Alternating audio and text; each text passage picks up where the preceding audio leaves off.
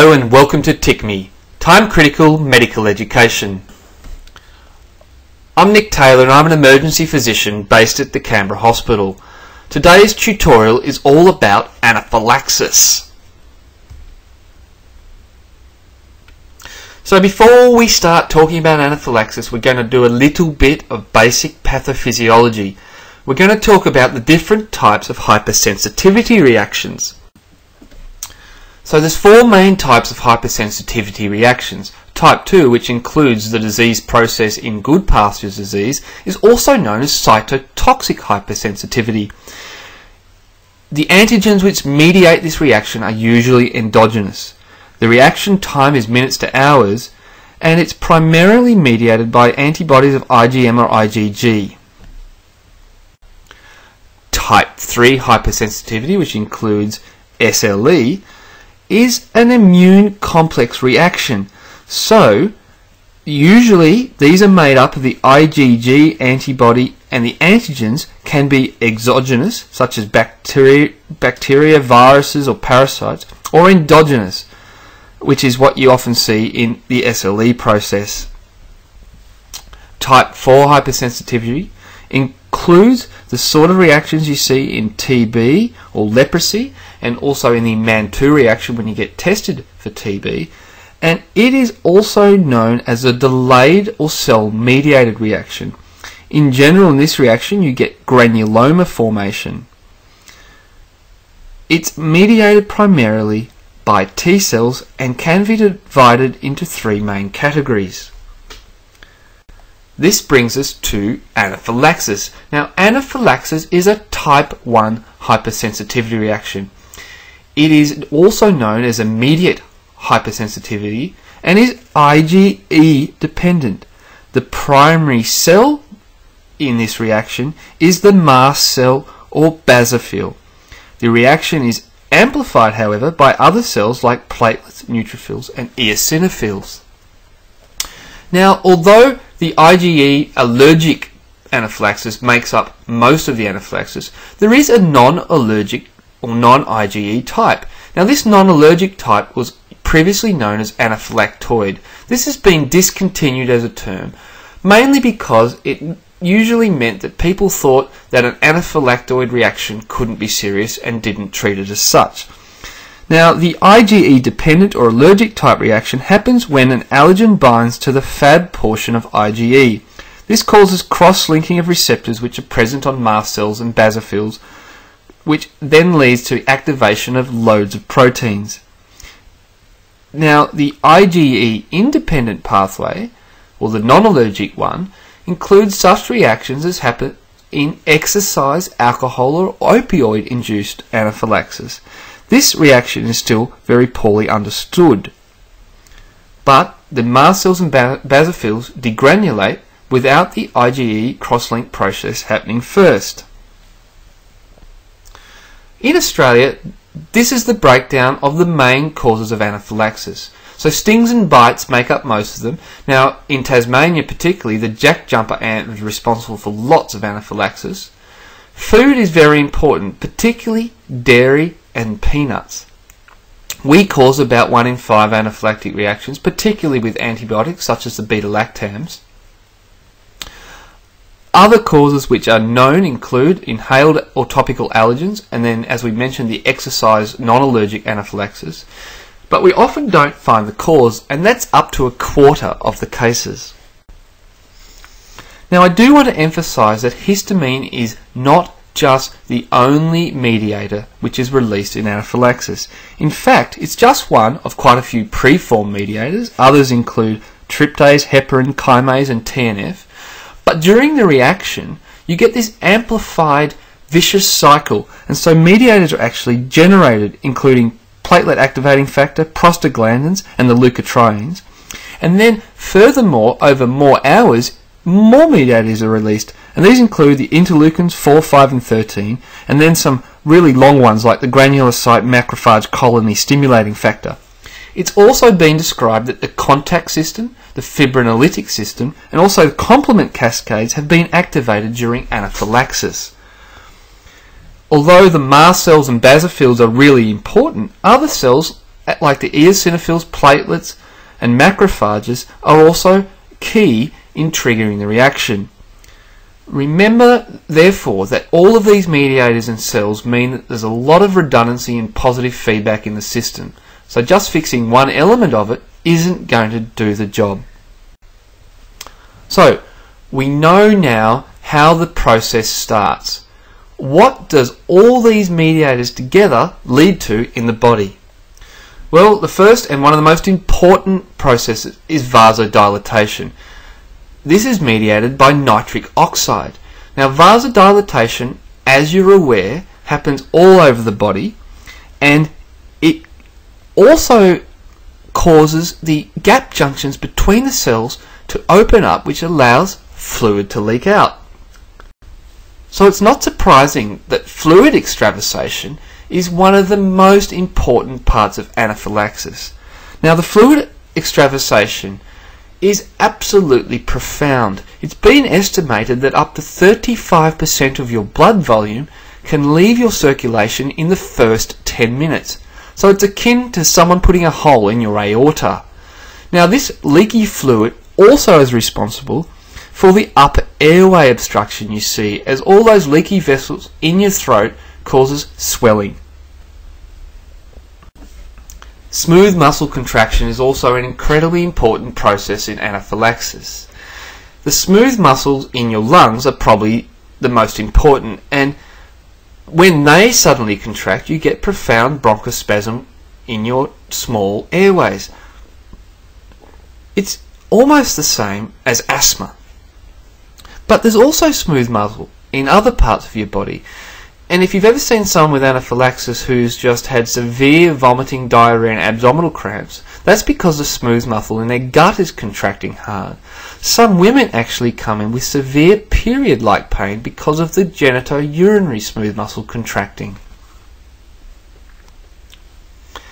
It's been shown recently that anaphylaxis causes a direct myocardial depression.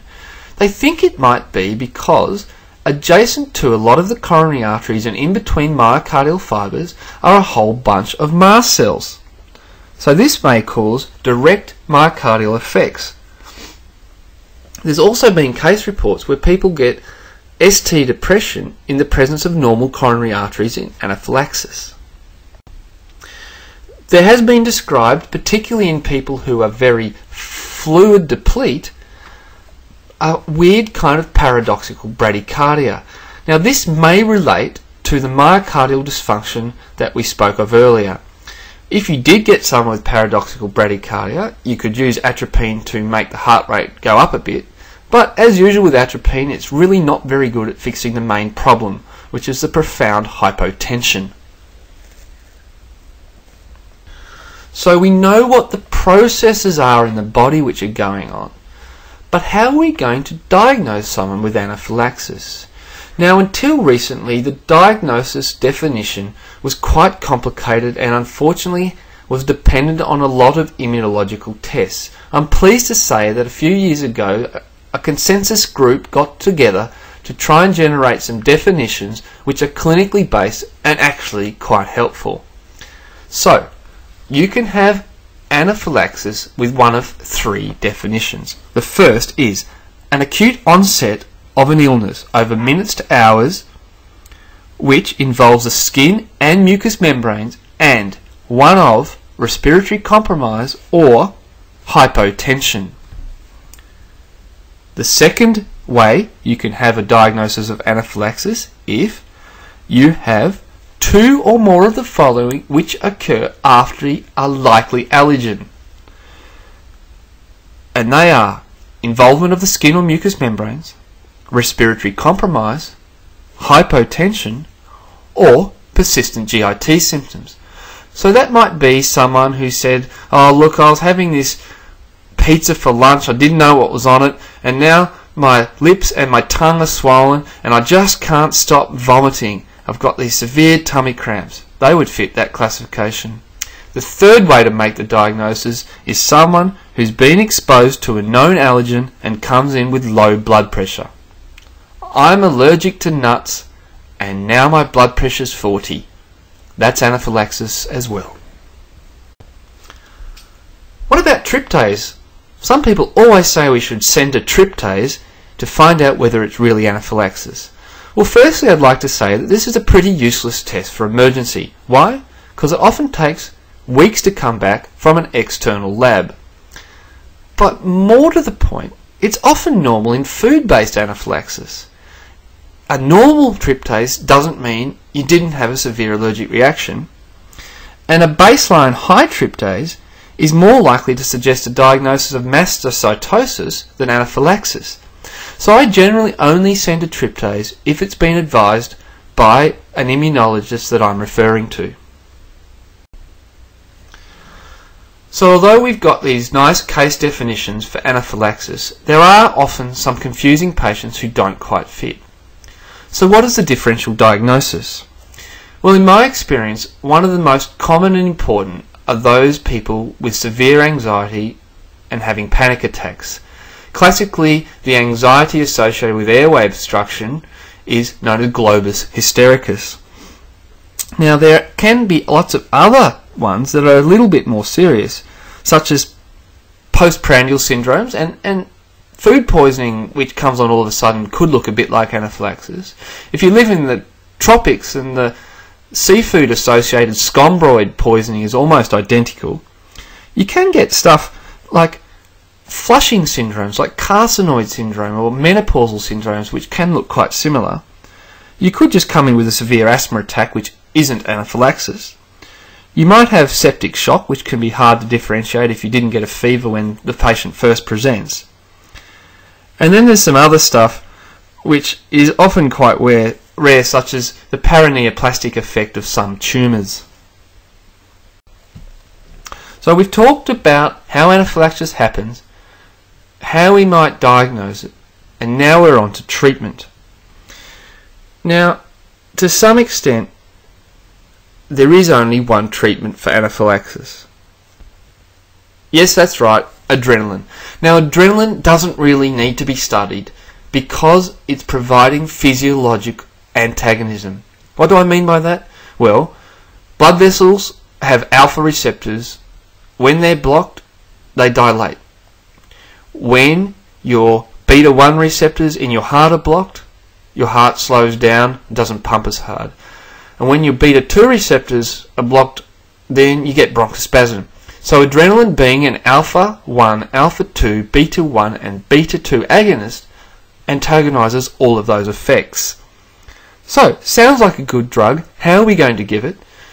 First way we should give it in anaphylaxis is almost always intramuscularly. Be very careful not to give a subcutaneous injection because the very poor flow of blood to the subcutaneous tissues means you'll be waiting all day for it to work. The dose in general is 10 mics per kilogram up to 500 mics in an adult.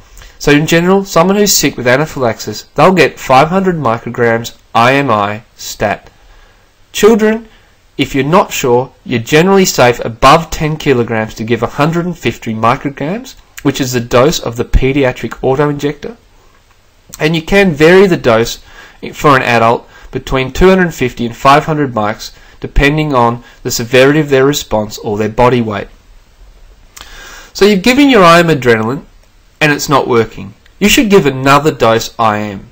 Now if that hasn't worked, then I've got a bit of a trick for giving intravenous adrenaline, which I think you'll find helpful. People often struggle making up adrenaline infusions and they're worried that you have to get central access first. Now in anaphylaxis, all you need is a peripheral cannula, preferably in the cubital fossa. Grab a litre bag of saline and stick in a milligram of adrenaline. It doesn't matter which one you use, the IV or the IM, just put it in the bag. Then you start it running peripherally at 1 mil per kilogram per hour, and you can turn that up to 10 mils per kilogram per hour if you had to.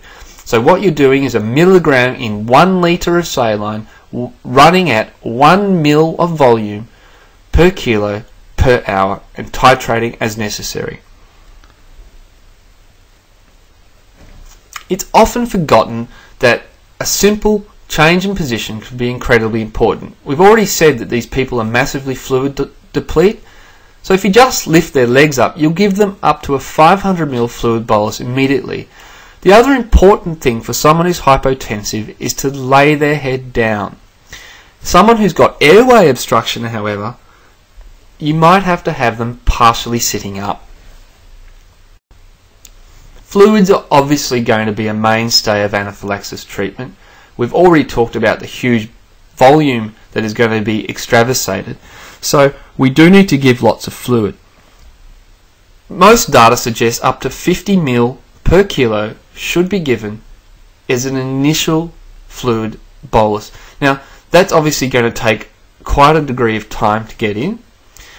You need a couple of large cannulae if you can. It has been described that just fluid management alone has managed anaphylaxis where hypotension is the only feature.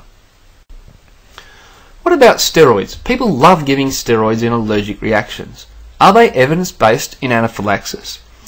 Well, the short answer is probably not.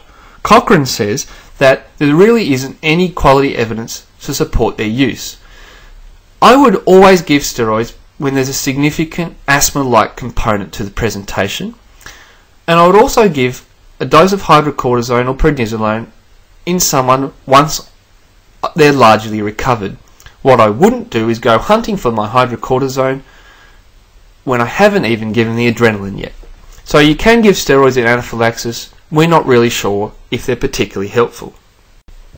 Antihistamines are often thought as being the first line drug in any allergy. What I'm going to tell you today is they basically have no place in the treatment of anaphylaxis. This is confirmed by a recent Cochrane review.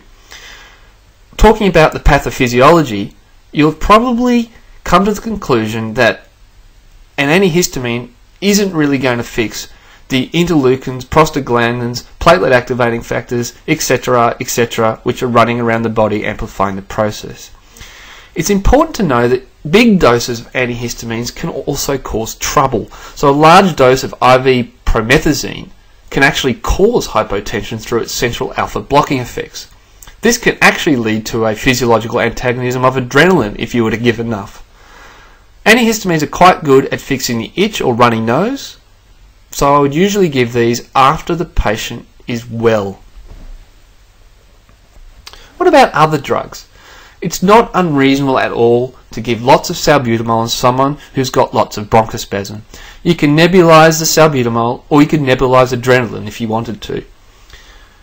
There's a small amount of evidence to support the use of glucagon in the patient with refractory hypotension who might be on something like a beta blocker, and that's because glucagon works via the cyclic AMP pathway instead of the beta pathway. So probably the most exciting new development in anaphylaxis treatment is methylene blue. Methylene blue you probably know as an indicator dye or as treatment for methemoglobinemia. Now in 1997, Evora first thought that methylene blue might work for anaphylactic shock. And the reasons for methylene blue working actually makes sense. Methylene blue is a guanylate cyclase inhibitor.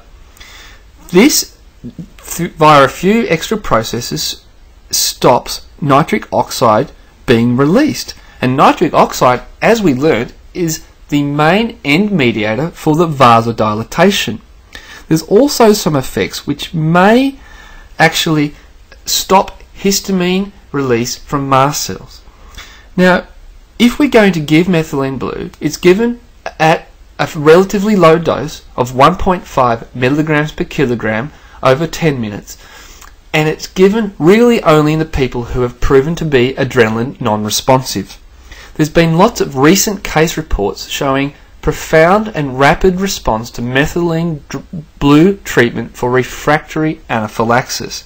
Side effects at this 1.5 milligram per kilogram dose are actually rare and infrequent. So we know why anaphylaxis happens. We've just diagnosed our first patient and we've given them appropriate treatment. What now? Important thing to first remember is that anyone who's had adrenaline for anaphylaxis should be kept for 4 to 6 hours at least, and this is because a late phase response sometimes occurs. I keep anyone overnight when their presentation is in the evening, or you're concerned that their ability to be supervised might be somehow impaired. And this might be the case with children or with adults who you're not really sure about their social circumstances. Do you need to refer everyone to an immunologist? Well, the reality is that for a known allergen, you probably don't. The immunologists are extremely busy, and they really need their time to be kept for the people where the allergen's not that clear. There's lots and lots of difficulties with interpreting skin tests, and you need your experts in that situation. One of the things you can ask your patient to do when you're concerned there might be a food allergy, for example, is keep a food diary. This can be incredibly important for the immunologist down the track. So, if you have given anaphylaxis treatment, including adrenaline, you really need to discharge your patient with an adrenaline auto-injector. So auto-injectors of adrenaline are really the mainstay of keeping people safe out of hospital. You do need to prescribe these in anyone who's had adrenaline for their anaphylaxis, unless you've got an absolutely avoidable allergen such as penicillin. They come in two types, the pediatric and adult. The pediatric is 150 micrograms and is safe for kids above 10 kilograms, and the adult is 300 micrograms. It's an authority script, and part of the authority is that you do have to give them information when you prescribe it. Now, the information that I give is from the ASCIA website, and it's fantastic. It's the Australian Society of Clinical Immunology and Allergy, and there's a whole stack of information, including your anaphylaxis action plan sheets for the patient, for their school, for their family, for their workplace. There's a whole bunch of FAQs which are in plain language, so you can print them out and give them to your patients as well. The other part of the anaphylaxis treatment is risk reduction, and it's really important that if someone's had a severe reaction that you try and get them to avoid the known allergen. It's sometimes really difficult in a child who's had a severe response to food, and in that situation I would try and avoid the major ingredients of their last meal, and particularly things like dairy or nuts. These are the people you want to try and get rapidly to an immunologist to try and work out what it is. There's also really important that you include family members and the GP in the discussion about anaphylaxis management. Everyone needs to feel that they could give the auto-injector if required. You also have to make sure that the workplace and the schools are included in the loop. Alright, so this was my brief overview of anaphylaxis pathophysiology, diagnosis, treatment and disposition. Thanks very much again to listening to TiCME, and if you have any questions you can just pop them in the comment section and I'm very happy to answer them. See you next time.